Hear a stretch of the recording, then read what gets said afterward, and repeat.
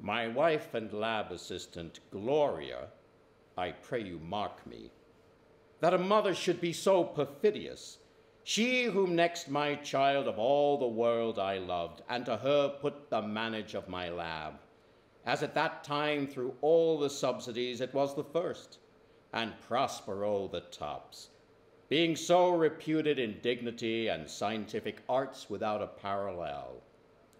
These being all my study, the government had set me on a project, and I had nearly cracked it, being transported and wrapped in secret studies. And then my wife, "Dost thou attend me?" I thus neglected worldly ends, all dedicate to closeness and the bettering of my mind. I cannot tell what happened to my wife, but something evil grew within her breast, and just as we the project did complete, she struck me up and bound me hands and feet.